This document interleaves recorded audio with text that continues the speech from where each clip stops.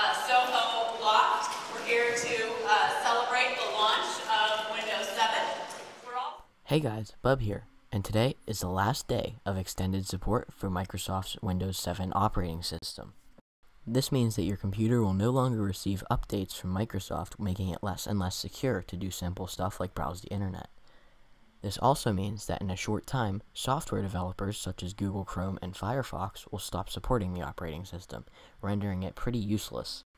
In 2009, Windows 7 was the best operating system that was available, beating Windows Vista in performance and compatibility. However, 11 years later, Windows 7 isn't just the same. With modern options such as Windows 10 and macOS available, it begs the question, why are people still using Windows 7? The main reason why people still use Windows 7 is because of the UI. Most people who still use Windows 7 don't care about security, they only care about how it looks. Most people don't want to upgrade to Windows 10 due to the Metro design. Most people like the Arrow design that came included in Windows 7. As of December 2019, Windows 7 still has 26.26% of the operating system market share. 6 years later, Windows XP still has a 1.40% of the market share. Another question is, how is Microsoft going to get people to upgrade to Windows 10? The official free upgrade ended 5 years ago. And with most consumers not wanting to shell out $139 for Windows 10 Home, yes, not Pro, Home, how are users going to stay secure without having to spend $139? If you would like to upgrade and not do a clean install, you can use the Windows 10 installation media, which will give you a choice between upgrading your computer or creating a USB. I'm 99% sure this method does not need a product key as long as your Windows 7 installation is activated.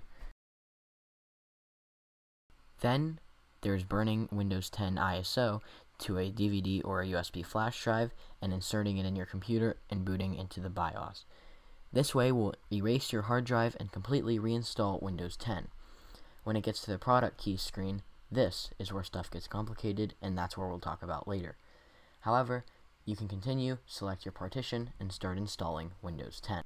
Back on the topic of activating Windows 10, you actually don't have to pay $139 to activate it.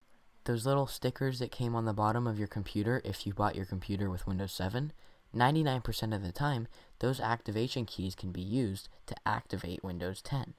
If you take those keys, put it in the activation screen, you should have a fully activated copy of Windows 10. This will most likely deactivate the current version of Windows that product key is linked to. So, if you're using Windows 7 and you would like to do a clean install of Windows 10, Windows 7 will be deactivated, which shouldn't matter if you're reinstalling Windows 10 on the same machine that key was originated to. Another option besides using Windows is to switch to a Linux distribution. In this example, I'm using Ubuntu as it was rated one of the easiest Linux distributions for new users to figure out. Installing Ubuntu takes a little bit of tinkering, however, if you use an internet guide, you'll eventually figure it out. Ubuntu comes with a whole bunch of built-in software, including a free open-source Office suite, which includes Slides, Excel, and a word processor. Ubuntu is less prone to get viruses as it uses the Linux kernel instead of a Windows kernel. It will still get viruses, however not as often as Windows does. It is also more faster on older systems due to the fact that it does not require as many system resources.